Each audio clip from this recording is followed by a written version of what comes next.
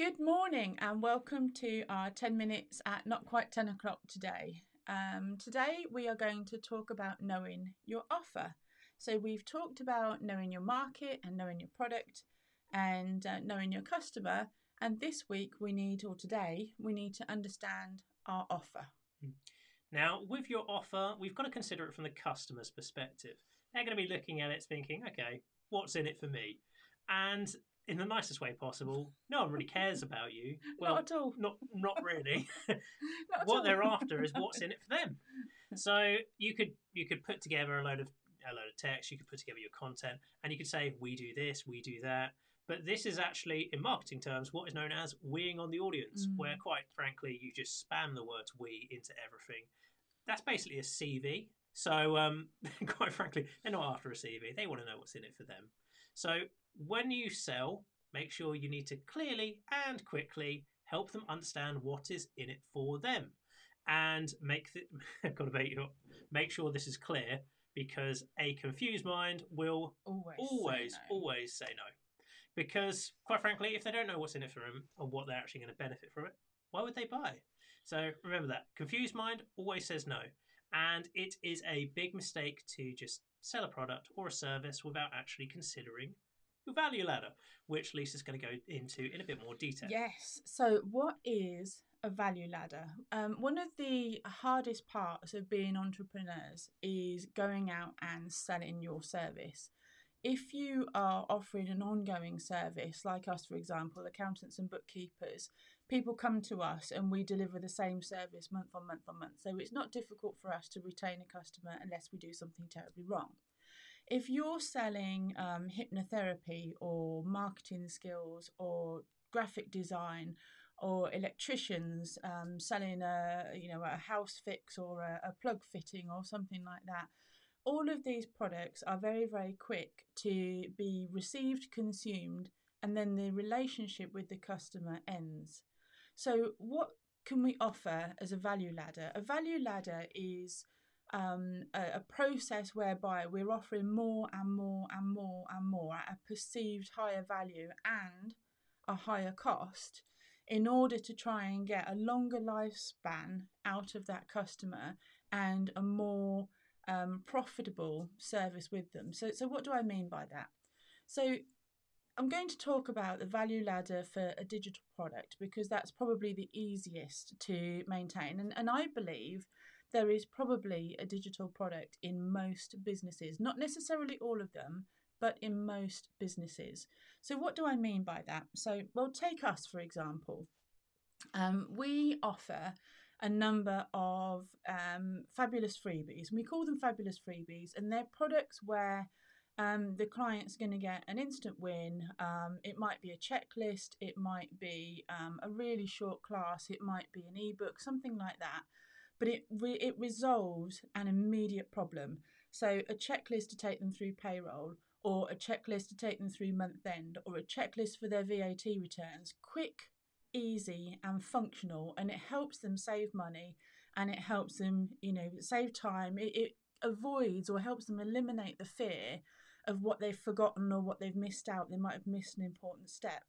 So it ticks several boxes in terms of the customer's particular needs. So think about in your business, what do you have that is a 5 or a 10-minute consumption freebie? It's easy to produce, that you can then give away to your customers or your potential customers in order to receive an email address. So you don't give it away for free. You don't put it on your website and let them download it. You have it set up so that in order to download your product, they have to give you their email address. So you've probably downloaded products yourself, or guides or white papers or things like that, in order to capture somebody's email address. So that's the first level of your value ladder. You've given something away for free and you've gained their trust. So the next thing you might be offering, and we've all seen those online forms where you go into the form and you get the fab freebie, and then there's an example of where it says, before you go, please wait, let's try and sell you something else. So the next thing that you're going to offer is, so for a digital product, is perhaps a masterclass. So it might be, a 1 hour, could be a live webinar, could be a pre-recorded webinar. It could be something that gets people excited, that again resolves an issue that they had before. So it's worth way more than the free product that you gave away earlier. They've got your trust, and now they're more inclined to buy, say, a £29 product, which might be a 1 hour masterclass. So we have one, for example, that we use, which is Instant Profit. So and we sell it as for action takers, and if you take action and if you buy this product, then you'll make X many more pounds back. So they get a return on their investment, they get money in their profit in their business, money in their pocket. So again, you're thinking about how that product is going to tick all their boxes for the modest sum of, say, £29.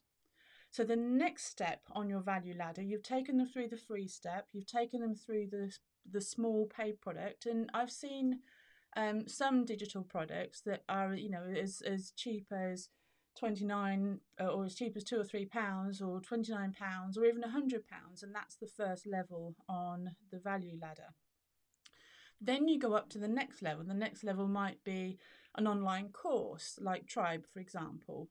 So Stu McLaren's Tribe, you'll have done his free bit, you'll have got his hook product, you might have, he goes directly from the free one straight into Tribe because he's got the history and because he's well known, and people in the industry who know they want Tribe will go and find Tribe. So his value ladder is well known. Well, yours and ours won't be, not yet anyway. So your next stage up the value ladder is to provide something that people want to spend a bit more money on. So maybe it is that course or it is that membership site. So it might be 100, 150 or, £300 or £400 a month in order to subscribe to the next level. So once you've got their trust and you've got people working on you on that basis, so the advantage of the membership or the online course is that you'll have built something that's pre-recorded. You might perhaps show up in a Facebook Live, but generally it's a one-to-many relationship. And so people get an insight into you, but they don't get you. Your next level on the value ladder is your coaching program, or your working one-to-one with you, or your actual product. It might be that you're a consultant and you want people to work up the value ladder, and they'll have bought they've had your freebie, they've had your masterclass, they've joined your membership club, and now they want to work with you personally to grow their own businesses. Now that's when they're paying the big bucks, because they get direct access to you. So the closer they get to you, the more they pay for the product. So that's your value ladder.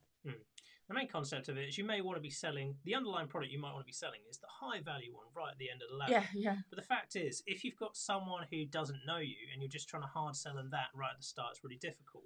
So the concept of the value ladder is get them in at the low level, build them up, you're nurturing them, you're getting them used to buying products from you, getting them used to communicating with you, and then it makes the sale at the end easier and, of course, more profitable as well. It does. So you've got an offer, you've got your product, you've worked out what your offer is and how you're going to increase its value. That one of the hardest things to do is to stop selling things an hour at a time or a product at a time, and think about how your one sale can evolve into many sales, and it might just be more of the same. So if you're a vitamin supplements company, your intention is to get people into a regular buying cycle with you, rather than just keep shopping on Amazon next time they want the supplements. So there'll be an offer and an upsell, and maybe ebooks on fitness and things like that that can go with them, that enhances the value of your offer in your customer's mind, in order for them to progress up your value ladder and keep coming back. So they keep taking up your offers and they keep buying from you. So consider how exactly you are going to offer your product, and then we need to identify where we are going to actually send those offers. Hopefully we know that, because we've already looked at where our customer hangs out earlier this week. Looked at our market earlier on this week. How will you get your offer in front of a customer? And also, really importantly, what will your offer actually say? So there's a lot of aspects to think about before we can even start putting together an offer. But first things, consider those, have a look into those, and then we can move on to the really, really crucial parts. Yeah, so this is the toughie now, is once you've got your offer out there in front of people, you want people to say yes to that offer, and you want people to start taking it up. So you've got to go right back to the basics. What's in it for your customer? What's their pain point? What's the hook that is going to get them to notice your product above all the other noise in the marketplace. So it might be the image, it might be the headline, it might be a snapshot about the thing that you're solving. So whatever it might be, whether it's lose weight fast, whether it's save time now, whether it's learn to play golf in 3 weeks, and there's got to be a hook. There's got to be something that really appeals to your customer and makes them stop scrolling through whatever they're looking at, or to stop and look at your ad above everything else that's out there in the marketplace. Now, the next thing after your hook is you need a story. Now, stories are different depending on what kind of product you're selling and what your audience is, but the easiest way to sell a product is to tell a story. And you tell a story that puts the customer in your avatar's shoes and makes them feel the things that you're feeling and you're explaining and you're talking about through your story. So if you're talking about trying to sell an umbrella, you're not trying to sell an umbrella because it's wet. You're selling an umbrella on a cold, dark, dusky, freezing day. You're chilly, you're wrapping yourself in your coat, you're trying to get dry, the wind is burning. You're trying to paint a picture and make people feel like they're in the shoes of your character that you're trying to use to sell your product. And then at the end resolution is that they're dry and they're happy and their hair's not all frizzy and their mac's not soaked through. Their mac's not soaked through, and they arrive at their destination, they're happy, they're greeted, they walk through the door and they're greeted by their happy family and their happy house with the red door. And you're trying to paint a picture to make the whole thing more visually appealing and to trigger something in that person, to make them excited about your product or service that's going to make them want to sell. Now, we're trying to do that for the bookkeeping side of things. So that's, it's a challenge for us. But if we can do it, you can do it too. So then once you've got your hook, you've drawn their attention, you've got your story, which has made the customer resonate with what you've got and makes them want to buy, then you've got to deliver an offer that makes them think, wow, I've got to have that and I've got to have it now. So you need to think about that. So hook, story, offer. So that's it from us today. So have a think about that and have a think about how that affects your business and how that might help you move your business forward by offering new products and getting the services out there to your customer. So thank you for joining us today. If you enjoyed today's video, please let us know in the comments. Please give us some likes and some thumbs up. If you have any queries, please let us know. We're around today, so we'll be glad to answer them. And we'll see you back here tomorrow. Take care. We'll see you soon. Bye. Bye.